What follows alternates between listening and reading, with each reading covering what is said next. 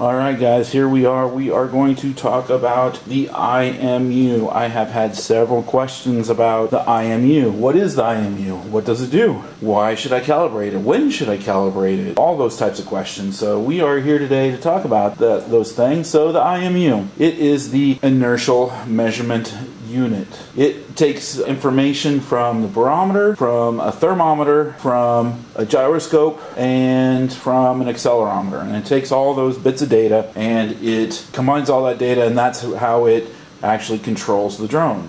That is what controls how the drone understands. Is it going forward? Is it going backwards? Is it hovering? Is it going up? Is it down? How fast is it going? All those sorts of things. So it needs all those bits of data from those 4 different devices, and it takes that data and it determines, okay, what is the drone actually doing? First off, we need to make sure we are on a flat surface. So you can see there, I'm just using my phone, using the compass in my phone, not the compass app in my phone, using the level feature and determining that my countertop here is level. So you can see if I were to move it around, then you can see that it shows, you know, what direction is it out of level. So counter is level, so we are good to go there. Now the other thing you want to do before you get started is you actually want to cool down the drone itself. What is a reason why I care about the IMU? When do we need to do some adjustments to it? Now one of the things is if you're flying along and then all of a sudden it just starts going, does changes in elevation on its own, that's a good indication that you need to do an IMU calibration. If it is trying to hover at an angle, right, instead of hovering flat, that's an indication you need to do an IMU calibration. So those are all various different reasons that you'd want to do it. Now, you're getting crashes, you're getting runaways, different things like that. Those might be indications you want to check it out as well, see if you have some problems. We are going to go into the DJI Go app. We are going to go to our settings. We're going to go to this top option here, which is the main controller settings. We're going to go to our sensors down here at the bottom, and you'll notice we have IMU and compass. So we want to make sure that we're on IMU. We're going to choose calibrate IMU. I'm going to start a little timer here to go along with it. So I'm going to start.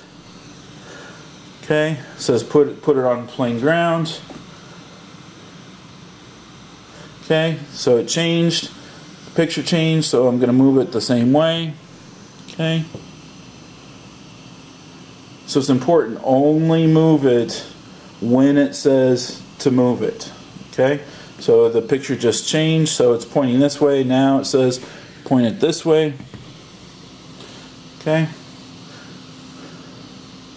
Right, I'm blocking the timer here, of course. Okay. Then it says put it upside down, facing down here. Oh, okay.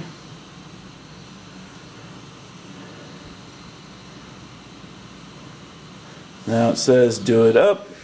You notice every time the lights are flashing, so you see it goes to that kind of yellowish greenish color here while it's doing this calibration, then it turns to flashing green when it's done. So now we are going to put it upside down. I think this is the last one we got to do.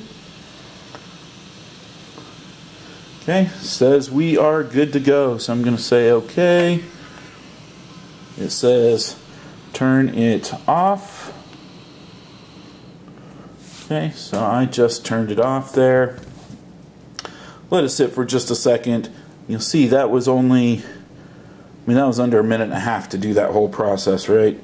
So I'm going to go ahead and turn it back on. Now, one of the things that you may notice is I don't have the props on. And that's because these props, the pieces might get in the way of getting it to the level that it needs to. You always want to take the propellers off when you do the IMU calibration. So I have a separate video on talking about propellers. I'll link that. I think it's up here on this side. I always point in the wrong direction, but I'll put a card on the YouTube video that points to where we are going with that and how you can get to that video on the propellers. So anyways, that's the IMU calibration. A super simple process. The thing I did